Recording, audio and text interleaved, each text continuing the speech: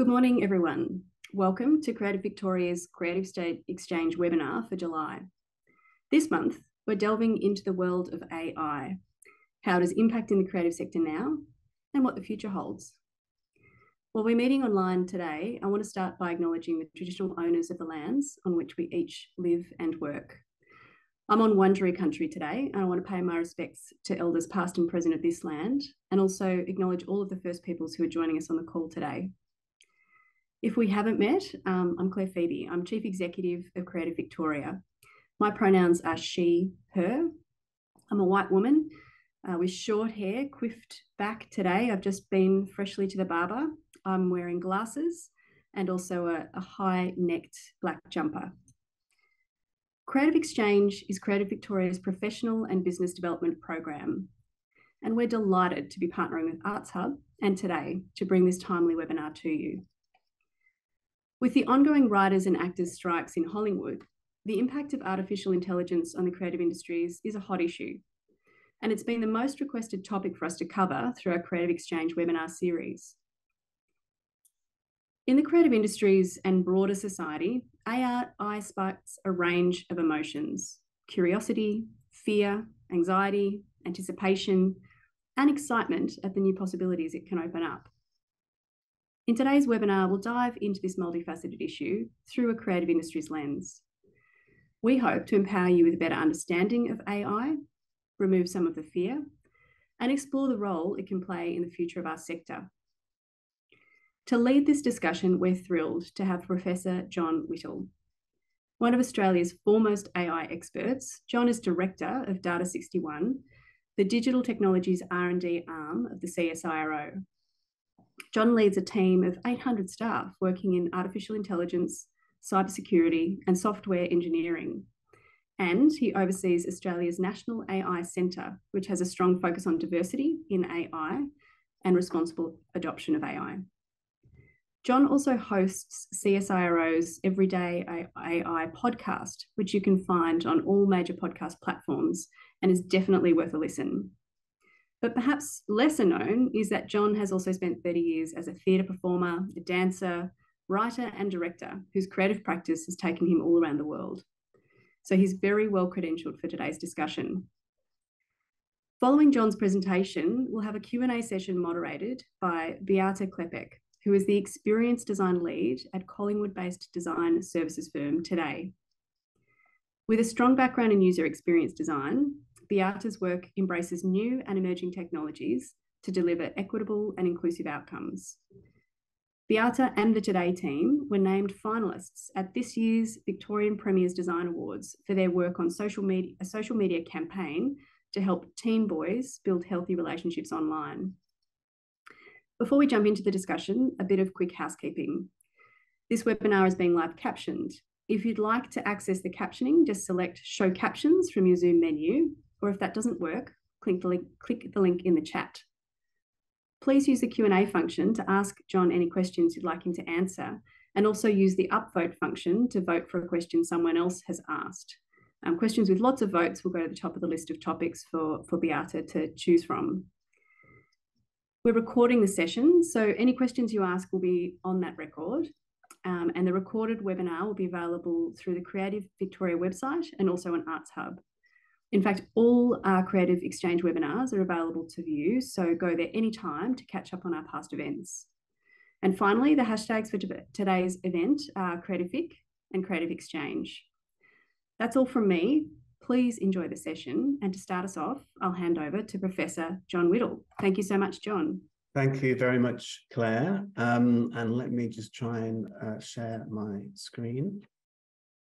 All right, thank you first of all so much for having me. It's a pleasure to be here today. And also, I would also like to acknowledge the traditional owners of the land that I am on. I'm on the land of the Bunurong people and pay my respects to elders past and present.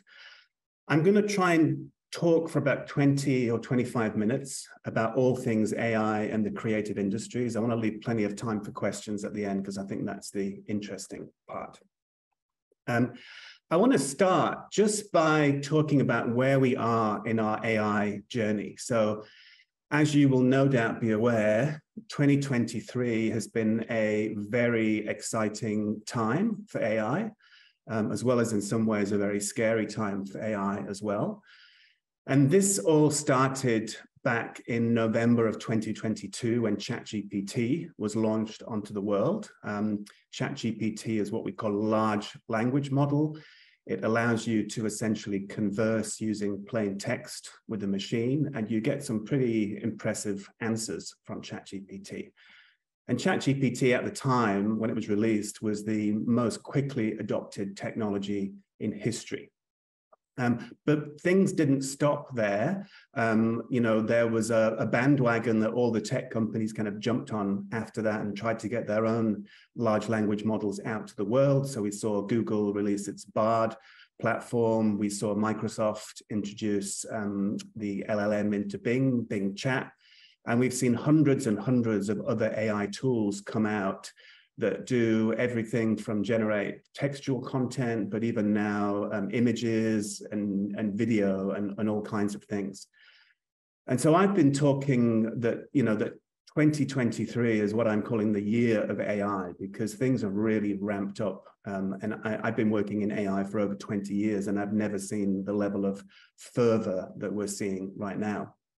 And just to give you an example of how quickly things are moving, I always talk about the date of March 14th, 2023, because on March 14th, there were two significant launches of new AI technology in the world, but only one of them actually got much media attention. So on the morning of March 14th, 2023, Google announced that it was going to incorporate generative AI technologies into its Google Workspace platform. So that's your Gmail and all the Office suite products.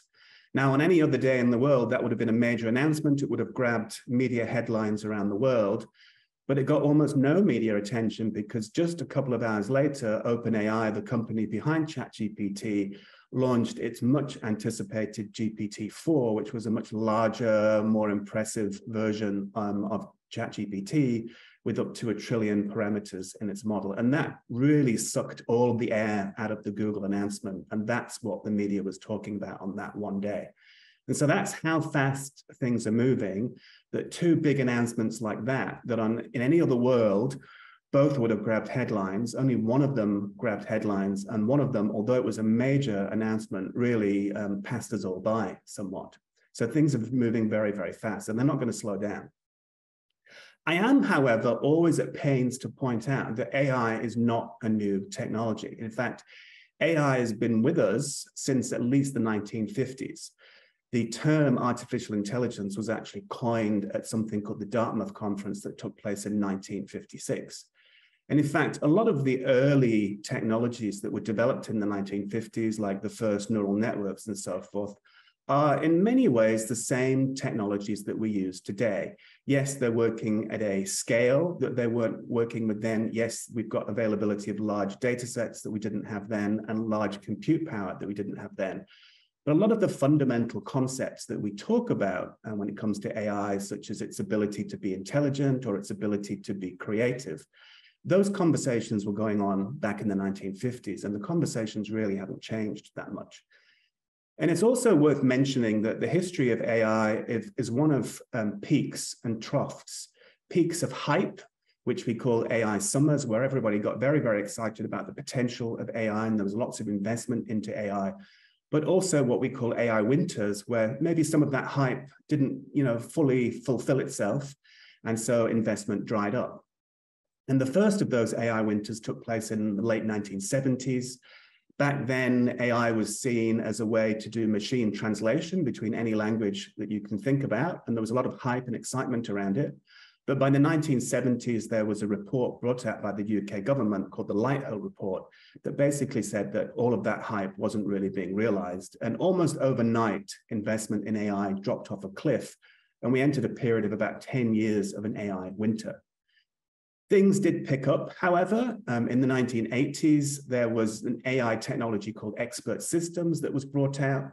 And this was trying to codify human knowledge in a machine using a set of rules and have the machine make decisions that normally humans would make.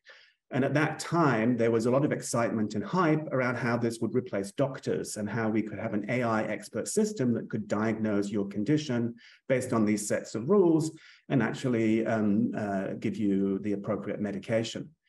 But once again, the hype really kind of got ahead of itself. And by the late 80s, it was realized that not least there was a lot of ethical issues with trying to replace doctors with machines. And so investment dried up in AI again, and we entered our second AI winter. Now we're in our third AI summer right now, and this probably started back in 2012, because then something called deep learning was invented. And this was really a new way of scaling up neural network algorithms in a way that we hadn't been able to do before. And this was enabled by the fact that there was fundamental advances in the algorithms themselves, but also there was a lot more data available publicly on the internet, in social media, and these algorithms need lots and lots of data to train themselves on. And also we had lots of more centralized computing in the form of cloud computing and so forth. And so since 2012, we've seen like a massive uplift in the capabilities of AI, and in particular generative AI, which is a form of AI, not the only form of AI, but a form of AI that will generate content. That has been really, it's been going on for a few years, but with ChatGPT, that got a lot of excitement in the last few months. One point I do want to make, however, is that for this audience, the role of creativity in AI has actually been a hot topic of debate ever since the very, very early days of AI. And in fact, when I was doing my PhD in AI almost 25 years ago now, there were people in my lab who were using AI to generate art. There were people who were doing live music shows where they would play musical instruments alongside an AI that was generating music and improvising with them at the same time. And there were lots of debates back then, 25 years ago, about, well, can an AI be creative, or is that somewhat a fundamentally human capacity? And in fact, on this slide is a piece of artwork that was generated by AI from a fellow PhD student of mine at the time, a chap called Simon Colton. He invented something called the painting fool, which used an old form of AI where he encoded something called the traveling sales problem, but put a twist on that and used that to generate artwork. And that artwork was actually exhibited in art galleries. And in some cases, people weren't told that it was AI generated and didn't know that it was AI generated. So there's a long history actually of AI doing creative things. In fact, if the same person, Simon Colton, as part of his PhD, he came up with a system that could generate new mathematical theorems. And in fact, one of those theorems that his AI system invented was actually published in a mathematical journal. So you've got mathematical creativity as well. So very, very long history. Now, there are lots of opportunities for AI, particularly in the creative industries. And I want to just very, very quickly run you through some of the stuff that's happening. And it's a bit of an overwhelming space because it's changing very quickly. But pretty much every part of the creative industries, whether that's music, whether it's publishing, whether it's film, whether it's design, architecture, things are happening with generative AI in particular. And these are just some examples of some interesting things that I've seen. So let's talk about music first. So you may or may not be aware that there is now actually a version of the Eurovision Song Contest where all the songs entered into the contest are generated by artificial intelligence. And in fact, the first of this AI song competition took place as early as 2020. It was actually won by Australia. It was a global competition. A company called Uncanny Valley in Sydney took audio samples of typically Australian things like Australian wildlife, and they used AI systems to generate a song called Beautiful the World. You can go and listen to that on YouTube. It's quite good. Since then, there is actually an annual competition now where AI songs are judged in a Eurovision style way. But we've also seen that AI has just become, embedded into the music industry. This is a very recent example from, I think from May of this year, where a South Korean artist and his music label used AI to release the same song in 6 different languages simultaneously. Now, it's one of the themes you'll see in this talk is it's never quite as simple as just pushing the AI button and magic comes out. There's usually a collaborative creative process between the human artist and the AI, and that was certainly the case here. So they used a process where they had people who knew those native languages speak the lyrics, but then the AI put those lyrics into the voice of the artist, and the AI played around to make it sound natural and things like that. But it's certainly a very interesting case where you can increase productivity in the music industry. I also want to just play a little bit of music because on my podcast, which Claire mentioned earlier, we actually worked with that company, Uncanny Valley, to get an AI system to produce the theme tune for our podcast. So I'm going to just play that so you can have a little listen to what that sounds like. Hello there. The Eagle has landed. The CSIRO team. What can I do for you? The machines in the factory. Producing a computer program. Temperature is approaching 500 degrees Celsius. I've answered all your questions. Go for APU shutdown on time. So that is AI-generated music. We've had about 35,000 downloads on the Everyday AI podcast. Everyone's listened multiple times to that AI-generated music. And it was developed using a system called AI Jukebox. But once again, it wasn't just push a button and get it out. It was really a collaborative process between an artist at Uncanny Valley and this AI Jukebox system. So what they did, they took some audio samples from the CSIRO archives where they had sound bites that were related to CSIRO. And then they went through an iterative creative process with the AI Jukebox to eventually come up with this theme tune. There's a similar example of this. There's actually a Grammy award-winning pop duo called Yacht that actually generated an AI piece of music that's featured in the podcast. What they did, they got together a list of all their favorite songs, and they transcribed the lyrics from those songs into one huge document, about 2 million words. And then they used AI to generate new lyrics for their new songs. And they won a Grammy, not for that particular piece, but for similar kinds of things. So lots happening in music, but it's not only music where AI is changing things. Let's look at publishing and journalism. You might have seen this example. It's the front cover of Cosmopolitan magazine, which was the world's first AI-generated magazine cover. It looks pretty nice. Now, one of the things you have to understand when people talk about generated AI art is it's never quite as simple as they make out. So if you look at the bottom of that slide, there's this little subtitle there that said, and it only took 20 seconds to make. Now, that's not actually true. There's a nice video that you can find on YouTube where the creators of this magazine cover talk about how they actually interacted with the AI system that they used, and they actually spent about 100 hours on it. Because typically the way these systems work, you might put a textual prompt in there that might say, give me an image of a female astronaut walking on the moon in shades of pink. And the first thing you get back is unlikely to be exactly what you want. You probably have an image in your head and it can't capture your image in your head. So you have to go through a creative process, an iterative process. It's sometimes called prompt engineering, where you actually change the words that you give to the AI system. Or even nowadays, you can use systems like Adobe Firefly, where you're doing some of the art and the AI is doing some of the art. So it's really a collaborative process. Humans have very much remain involved. So not 20 seconds, 100 hours. This, of course, can all go wrong. If we look at journalism, there's been some very famous cases where things have gone wrong. So CNET started using AI in generating stories and had to retract a lot of those stories because it was found that there were factual errors in those stories that were being put out, because a lot of these generative AI systems, they don't really have any understanding of what they're doing. They're just statistical pattern matching machines that might predict the next word in a sentence. They do it very well and they do it very impressively, but quite a lot of the time they make factual errors, things that we call hallucinations. So if you're going to use Gen AI to write articles, you better fact check them before you send them anywhere.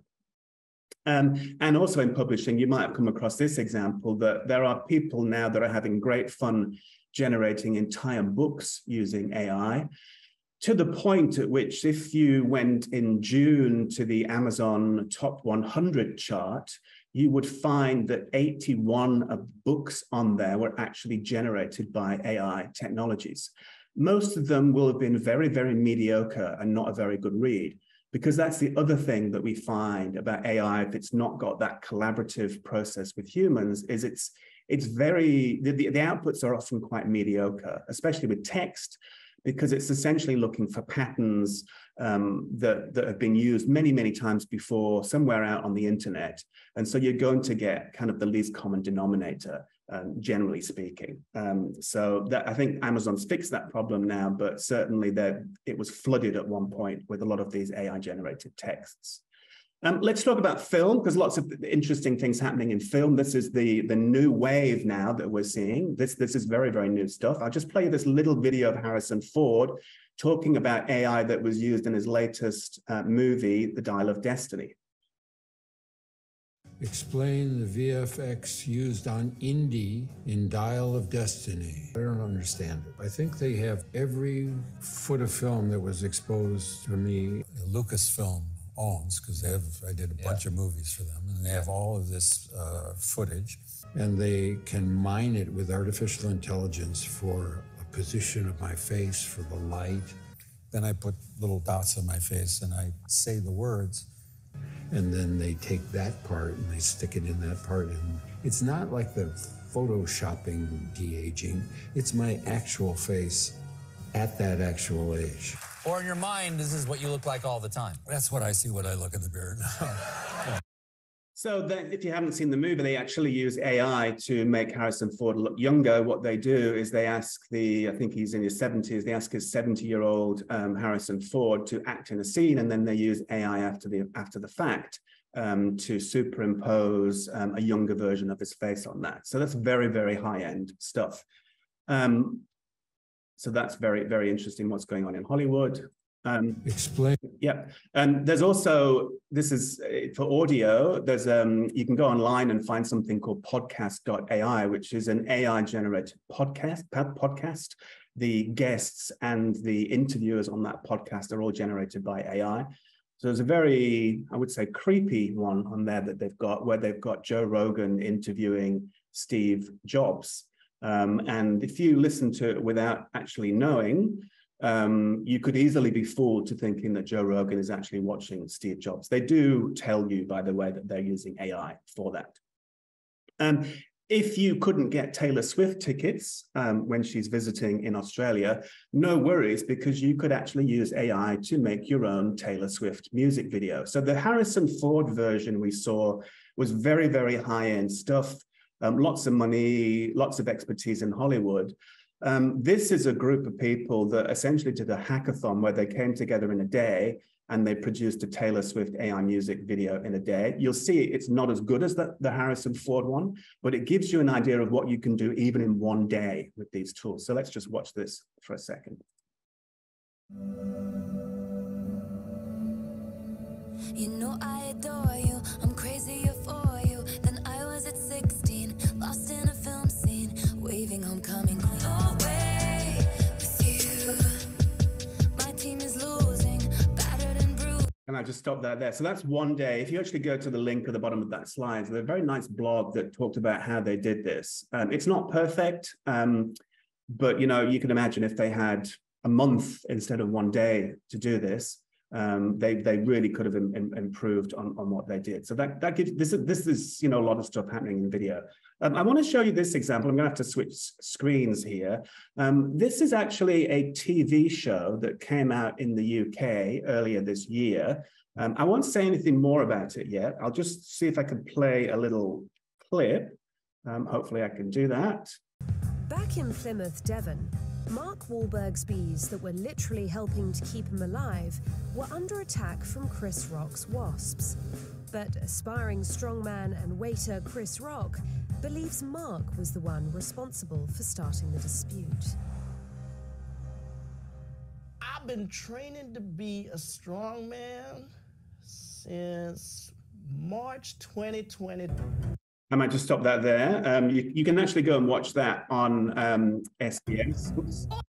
SBS if you're interested. Sorry, just trying to get back to my slides. So that's an actual show. That was not Chris Rock. If you were watching that thinking that looks like Chris Rock, sounds like Chris Rock, what's he doing in this strange scene? It's not Chris Rock. So this is AI. What they've done, they have taken actors and they have produced scenes with the actors, unknown actors, and then they've used AI after the fact to superimpose the faces of famous celebrities like Adele or Idris Elba or Harry Kane or Chris Rock or Mark Wahlberg. It's worth a watch, let me tell you. Let's switch to performing arts. So there's a lot of stuff going on in AI and art. For example, if you may have seen this at the NGV back in 2020, this is a piece of artwork that uses AI and quantum computing. It's by Refik Anadol. It was a beautiful piece of artwork that was in the main foyer of the National Gallery of Victoria a few years ago. And he essentially took lots and lots of images of nature and then used that to produce this artwork. And those are my kids, if you're wondering, that are in front of that artwork back in 2020, enjoying this artwork as much as the people who were looking on. They were interacting with the artwork, so it's an interactive art. And then I also just want to show you this because it's also in design and architecture that things are happening. Now, this is a bit of a silly example. This is an app called Brickit that you can actually download onto your phone right now. If you like Lego, you'll love this one. But what I'm trying to illustrate here is that AI is also being used quite a lot in design and in architecture.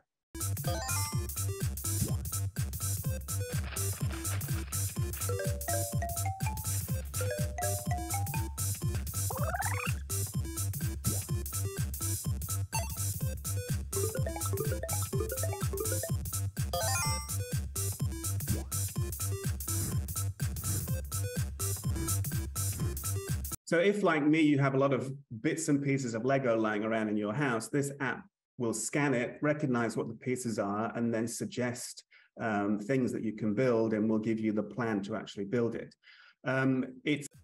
It's a nice example, but similar stuff has actually been used in industry for a long time. This example is from Monash University, which is where I used to work.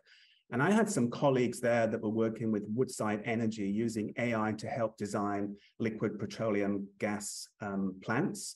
You know, these are huge plants with huge amounts of piping and all kinds of you know, equipment and so forth in them. Very, very expensive. And so one of the tasks that you have when you're building one of those things is how do you optimize to use the minimum amount of materials? And they had an AI system that could essentially do that optimization for you that was actually used with Woodside Energy. So I think it's still art, frankly, myself. I still consider that to be a creative endeavor. So those were lots of AI opportunities. So a lot of stuff is happening in this space. But I also want to talk about some of the AI risks. I won't go into this in too much detail because we're probably going to get into this in the Q&A. But it is worth pointing out that there are definitely things to be aware of when it comes to AI. And these range from the fact that, you know, some of these Gen AI systems create factual errors, they hallucinate, so you should fact check.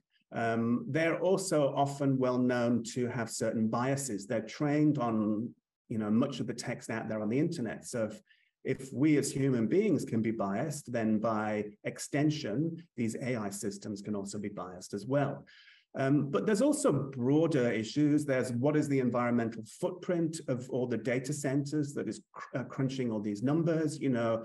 Are we creating kind of digital exclusion because, you know, only certain companies, certain people, certain countries will be able to use these AI systems?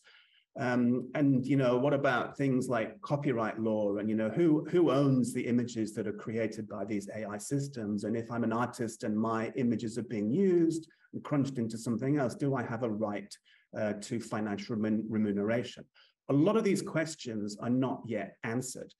But a good place to start is the fact that many countries now, including Australia, do have frameworks for thinking about the ethics of AI. And in fact, Australia was one of the first countries to have such a framework. It's something called Australia's AI ethics principles. These were developed by the CSIRO and the federal government back in 2019. There's 8 of them, and they're voluntary principles at the moment, but what they say is that anybody developing or using AI systems should think about these 8 things. You know, will this AI system promote social and human well-being? Will it align with our human-centered values? Will it be fair, or will it discriminate against certain people? Will it protect our privacy, and will it be secure against cyber attacks? Will it be reliable? Will it be transparent and explain, you know, if you're using an AI decision-making tool, will it be able to explain why it's made a certain decision about you? Is there an element of contestability? In other words, will you know if you're interacting with an AI chatbot? Should you know? And who's accountable? If AI systems do something wrong, who's ultimately accountable for that? So these were developed in 2019. We've done a lot of work actually trying to translate these into practice and give companies and developers guidance on how to actually implement according to these principles.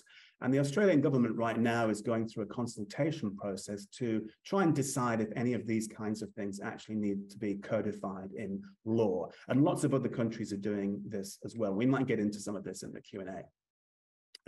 So I've talked about AI opportunities. I've talked a little bit about some of the AI risks.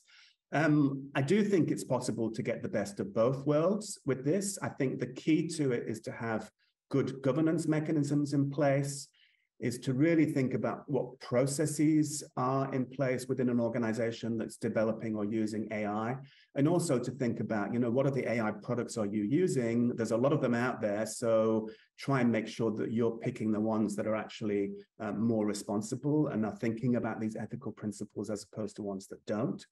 And the last point I will say before we go into the Q&A, because I'm often asked the question from businesses, well, I'm thinking about using AI in my business, where should I start? And what I usually say to those people is you need to think about 3 things. So the first thing is, first of all, think about what problem you're trying to solve. Don't necessarily jump to AI as a solution. AI may not be your solution. It may be something else. It may be something much simpler. So really focus on what problem it is you're trying to solve. Second, I say, once you know what problem you're trying to solve, ask yourself, is AI the solution? Because AI is not perfect by definition. It will never have 100% accuracy because it's large-scale statistical pattern matching. You don't need 100% accuracy for a lot of things. If it's an AI system to recommend movies to watch, you don't need 100% accuracy. But for some things you do. If it's a self-driving car, you probably want very, very high levels of accuracy. And then the third thing I say is that, you know, there's a lot of expertise that's actually required in applying AI properly. In a business sense, that means that you probably need to have your own AI experts in-house, your own governance experts and so forth. In a kind of small creative industries practice, it's probably more about trying to learn and trying to get up to speed on all the different AI tools and how to use them that are out there, because there's a lot and it's quite overwhelming and it's changing very, very fast. So before we go into the Q&A, I will just leave you with this statement. I'm a positivist about AI, but I believe that it's not actually artificial intelligence we should be focusing on. It's collaborative intelligence. Then that is AI working together with humans so we get the best out of both worlds. Back to my image of the NGV artwork, because when I look back at the photographs that I took on that day, I don't remember so much the artwork. I remember how my kids interacted with that artwork, which is a collaborative endeavor and brought something, at least to me as a parent, as something additional, something new to that piece of artwork, which is a great example of AI and humans working together in a creative sense. And I'll stop there and put a big plug for my Everyday AI podcast. Go and listen if you want to learn more about AI. Thank you. Thanks so much, Jon. I think on behalf of everyone who's dialed in today, and you've got a very big audience listening in today, thank you so much for taking the time to speak with us. I think I really appreciated the background to AI and also seeing those wonderful practical examples of how it's already being applied it to such a broad range of sectors. I found it extremely interesting. And I can see that the Q&A has already fired up. There's lots of questions that we want to go through. For those of you who may have joined a little bit late and you missed the intro, we are running a question and answer section now, and you can pop in your own question into the Q&A button down at the bottom, and you can also upvote any questions that you'd really like to see answered, because we'll try and answer those first. We've got about 20 minutes, so we'll try and get through as much as we can. The first theme that really was coming up in the question and answers was around the crediting of the artwork. So how do we deal with crediting art or writings made by AI? And in a similar vein, there was a question around how do we, if an artist's work is being used to create content, then who owns that work? Yeah, great question. I knew that one would come up. The short answer is that nobody knows yet. This is a very, very emerging feast. So I think there's two parts to the question. There's one is how do you credit things? And one is who owns things? In terms of how do you credit things, probably the easiest way to talk about that is that there are some versions of ChatGPT that will cite their sources. So if you go to Bing Chat, for example, and you ask it a question and it comes back with some text and it makes some pronouncements, it can actually give you citations of where it got that information from. So that's crediting the source in some sense.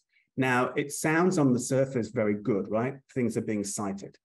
It's not quite as good as it might sound, because sometimes though you go to those citations and it's not really the source. There's kind of errors that have been made, or the AI system has summarized things in a way that isn't quite what that article said. So I think there's still, it's still quite problematic. I would say there's a lot of research to be done. And from a technical point of view, it's not as easy just to credit things as you might think, because these systems are, they're very, very large models that might have trillions of parameters in them and are taking in trillions of data points. And it's crunching all that data together in a very, very large statistical algorithm. And you can't necessarily trace through from one piece of data that was put in how that is handled along that journey, because it's just too big. And certainly if you could do that, we as humans wouldn't be able to understand it. So there's a lot going on right now to try and address that problem. In terms of who owns it, well, that is something that's kind of being played out in the courts right now. There are a number of lawsuits that are currently in play. Particularly people are saying, well, if you prompted the AI system to produce a piece of art in the style of X, shouldn't X get remunerated for that? There's no laws that really cover that right now, but there's certainly lawsuits that are very, very active. And I think it will emerge over the next few years. Sorry, a few months, not a few years, hopefully. Fantastic. I think there was another question which digs a little bit deeper into the same sphere, which is around if AI uses that knowledge base to generate that work, how is that compatible with copyright law? And is that an area that's still just emerging? And it's the same answer. It's in the law courts right now. I think there's been a case that I think it's in the States that has just been knocked back. There was a class action suit, if I remember correctly, from a bunch of artists that said that their work was copyrighted and they should be credited, remunerated. It was knocked back initially on the grounds that the output that the AI system produced was so far away from the copyrighted works that it was indistinguishable. But as I understand it, they've been given a second chance to kind of fine-tune their argument. So there's a second bite at the cherry. But we're also seeing some companies being a bit more responsible about this now, because companies like OpenAI that develops ChatGPT, it's just taking anything that's public, copyrighted or not. Whereas I think the Adobe Firefly system, that's only using works in its training that it's actually got rights to. Great, thank you for that. I wonder, there is another question here around what are your thoughts on the education sector, thinking about and introducing AI policies, utilizing AI to develop learning modules, leaning on AI to teach, and the impacts on jobs for both teachers and perhaps new opportunities for students in this space? Yeah, so you'll probably find that all my answers today are, it's an emerging thing. This is another area that's emerging. In fact, I was speaking to someone from Victoria's Department of Education yesterday. They're trying to come up with guidelines for teachers and students to use AI in an education space. Look, I think, again, there's like any technology, there's lots of pros and cons. So certainly I've heard stories of students and indeed teachers using generative AI to make them more productive, or even to use generative AI as a kind of learning tool to learn about a piece of history, or to help them with their creativity, because the AI might come up with ideas that they don't have. But there's also a flip side, which is, I write a lot. I write in my spare time, and I've tried to use ChatGPT to help me write, but I don't find it to be very useful. And there's a couple of reasons for that. One is because the outputs you get are quite vanilla, I would say, and so it doesn't really it doesn't reflect anything unique. But secondly, it's like the very process of writing is a creative process, and it helps me to organize my thoughts. And I haven't yet found a way to do that same kind of thing by interacting with ChatGPT. Just to give you one example of how I have tried, there was an article that I wrote for the conversation. And it was an article that I had been meaning to write for a couple of months, but I never found the time to sit down and write it. So one day I said, you know what, I'm going to get AI to do this for me. And so I just took my iPhone and I pressed the record button, and I recorded myself speaking, just a kind of stream of consciousness of my thoughts. I then used AI to transcribe that into text. I put that text into ChatGPT and said, generate me an 800-word article that's appropriate for the conversation. And it did it, right? All in 5 minutes. And at first I thought, wow, this is amazing. I've got my article. But then, of course, I started reading the article and I thought, well, I don't really want to say that. That sounds very, there's no spark to that. So I then went through a creative process of probably for about 3 hours of rewriting that article to the final product. There was one sentence from ChatGPT that survived that process, only one sentence. So in some sense, the tool was somewhat useless. However, what it did do, it got me to write the article, because the fact that I could produce something in 5 minutes meant that, me over a period of a few months trying to find time to sit down and write it, that barrier was unlocked, because suddenly I had something to start with and to work with. And I thought, you know what, there is an article here. I'm going to sit down and find the time to write it. I really like the way you describe that as a first way of being able to organize your thoughts. I find that I'm always struggling to do that first draft of anything. And then once that's happened, it's so much easier to refine and to grow upon your work. So I really love that. And that AI can be used in that context. There's a question here which is changing the track a little bit about how could AI be used to accelerate climate action, and are there any good examples of that happening at the moment? There are, definitely. So there's lots of work going on in AI and climate. So we do quite a bit of work at the CSIRO in this area. So we for many years actually have been using what is sometimes called old-fashioned AI in the climate arena. So just to unpick that a little bit, we're used to tools like ChatGPT and so forth that generate content, that's generative AI. But more old-fashioned versions of AI are more like, just doing analytics or prediction based on data sets. And that's been used in industry for decades. We've got a tool that we've developed with the Department of Agriculture that takes data around climate and climate predictions and works with farmers and presents that to farmers in ways that they can understand the impact that a changing climate is going to have on their land and their farming practices over the next 20 years. And gives them a lot more information. That's one thing. We're also obviously seeing increased prevalence of bushfires. We've got a tool called Spark that can actually predict the path of a bushfire in real time using AI, and so that you can allocate resources more effectively. And that's actually being rolled out nationally. But I'm also involved in something called the B Team AI Coalition, which is trying to work with CEOs to get them to better understand AI. And the topic that those CEOs want to focus on is actually the role that AI can play in mitigating or preventing climate change. So yeah, huge amount of work going on in that area. It's really exciting to hear, and just mind-blowing really that so much work is already being done. You do use the word generative AI a fair bit, and there was a question that came through which was around how and if an artist should differentiate if they're using AI that isn't generative, because it isn't always. What are your thoughts on that? You mean, I'm just trying to unpick the question. You mean, if they use AI to produce an artwork, should they say they've used AI, or is it more about? I guess it's around the meaning of generative AI, and can you have AI that isn't generative? Oh, right, yeah, sure. No, you certainly can. So actually, generative AI is a fairly new term. So maybe just to step back a bit and give you a kind of quick 101 on what AI actually is. So historically, there's been two forms of AI.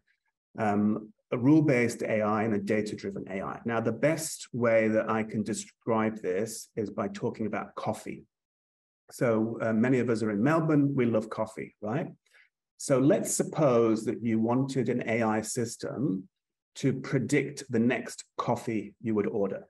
It might be that, first thing in the morning, you want a long black. If you're hanging out with friends on a Saturday, you want a cappuccino, and maybe in the evening, you want a latte, right? So different places and different times and different contexts, you want a different coffee.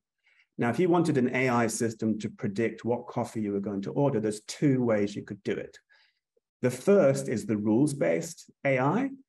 And in that case, you would really write down a set of rules, such as, if Monday morning, then John likes long black. If Saturday and with friends, then cappuccino. And you put those into the machine, there'd be some uncertainty around those, but the AI system would find a way to apply the relevant rules and would say, okay, it's Friday at 4 o'clock, you're going to order a latte. That's one way. The second way is just to use data, so data-driven AI. And then you might kind of walk around and have a little AI on your shoulder follow you around for a few months. And every time you order a coffee, it would make a note. And it would say, okay, on Monday morning at 7 a.m., he ordered a long black, and so forth. And when you've got enough data, it can find patterns in that data, and it can actually predict your next coffee. So there's the rule-based AI and the data-driven AI. And those are traditionally the two forms of AI we've had. Back in the 1950s, it was all about the rule-based AI. Nowadays, it's always all about the data-driven AI. And generative AI is one form of the data-driven AI, where you're not just analyzing data and coming up with predictions, but you're actually generating content, whether that content is music, video, text, designs of power plants, whatever it happens to be. Great, thank you. I found that really helpful. I find it's always just new terminology that you're trying to wrap your head around. There are several questions coming up in the chat, which is around whether or not AI will advance to the point that human collaboration is no longer needed. And maybe that's why we're seeing that collaboration through the examples that you showed us. Is it all happening at the moment because it's all fresh and new? Yeah, so that's a good question. Look, I mean, I suppose in some examples, we're already at the point where human collaboration is not needed. So, we've had, it all comes down to what is intelligence, right? Which is a philosophical debate. But in some sense, we've had, artificially intelligent machines for a very, very long time. A calculator can do arithmetic much better than we as humans can, and it doesn't need human collaborations for that. So in some sense, we've already got that. But I think more broadly, my feeling is that AI is obviously getting better all the time, but it's still a very, very, very, very long way from being intelligent in the same way that a human being is. In fact, there are things that a 2-year-old can do that an AI system cannot do, and the current techniques we have are very, very far away from that. And I'll give you an example of that. Let's suppose that you want to recognize whether an animal that you come across in the street is a cat or a dog.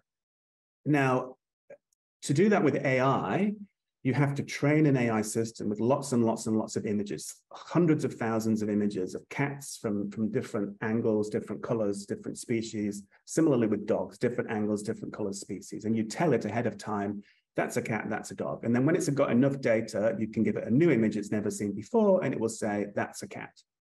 A 2-year-old doesn't need to do that. A 2-year-old can see a cat once, and the next time it sees a cat, it knows it's a cat. Why? Because it's not doing it through lots and lots of examples. It's doing it by somehow figuring out that cats have fur, they have a long tail, they have whiskers, they have this particular shape.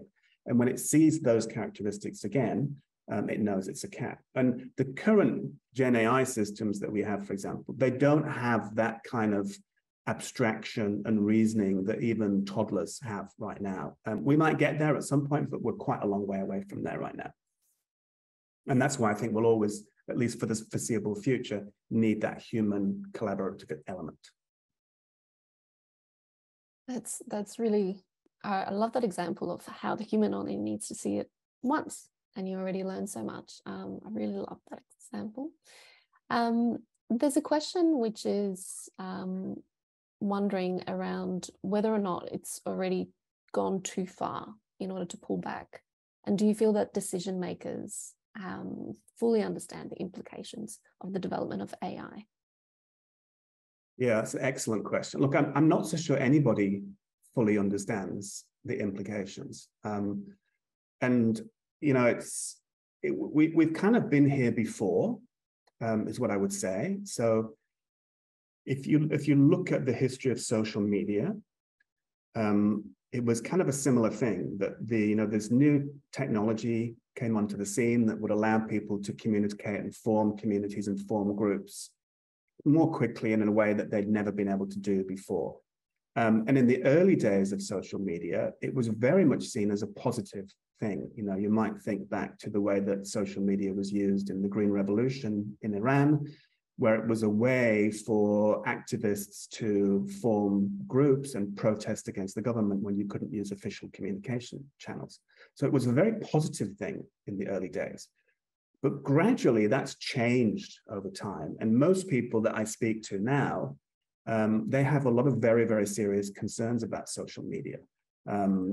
Concerns about online child safety, or just concerns about the amount of kind of vitriol that you might find on Twitter, for example. So we don't really know how AI is going to develop. There are a lot of, the good news is that I think 10 years ago, there were very few people in the AI community that were thinking about things like ethics and how to prevent bad uses of AI. It was all about the technology. While I wouldn't say that we've got the balance right yet, it's certainly a lot better than it was 10 years ago. And there's actually a substantial part of the community and other communities now that are thinking really, really hard about these things. So I'm still optimistic that we can use AI to make the world a better place, as long as we put the guardrails in place to make sure that bad things don't happen. Yeah, I really love the way that you've articulated that, Jon.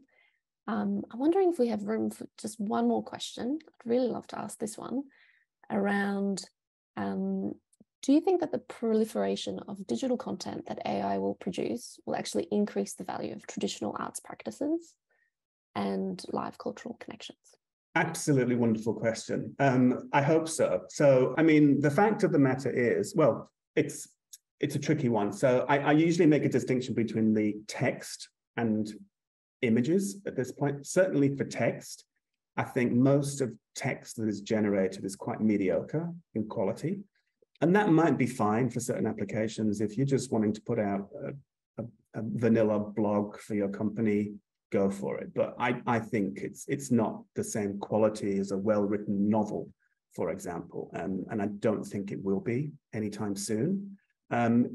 Images, I'm a little bit less sure of that, probably because I'm not an artist, so I'm less well placed to judge, but you can get really high quality images from generative AI very, very quickly.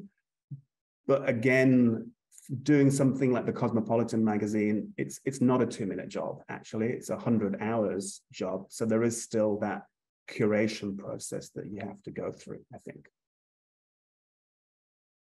Wonderful. Well, thank you so much, Jon. I think we will wrap it there, and I'll hand over to Madeline, who will finish out the webinar for us. Thank you. Hi, everybody. I'm Madeline Swain. I'm the managing editor at Arts Hub. I'm a middle-aged white woman with brown tie-back hair and glasses, and I'm wearing a black jumper over a stripy shirt. My pronouns are she and her. We're coming to the end of our time, so on behalf of the teams at Arts Hub and Creative Victoria, I'd like to thank everyone for joining us today, and I'm sure you'll join me in thanking Jon Whittle for his fascinating presentation and Beata Klepek for her sterling work in moderating the many, many questions we had today. Do look out for our Creative Exchange podcast series, which is coming soon. It will look in a little more depth at some of the topics raised in the webinars so far. And if you haven't yet, don't forget that you can catch up with our 2 previous webinars on Arts Hub. That's at artshub.com.au and on the Creative Victoria website. And you can track them down on YouTube too. And to find out about upcoming events in the Creative Exchange series, please subscribe to the Creative Victoria e-newsletter or follow it on social media. Finally, do remember to use those hashtags, the hashtag CreativeVic and the Creative Exchange ones that we shared with you in the chat earlier. And please do complete the feedback survey, which helps us with our next webinars. Thanks again for joining us today, and we'll see you all next time.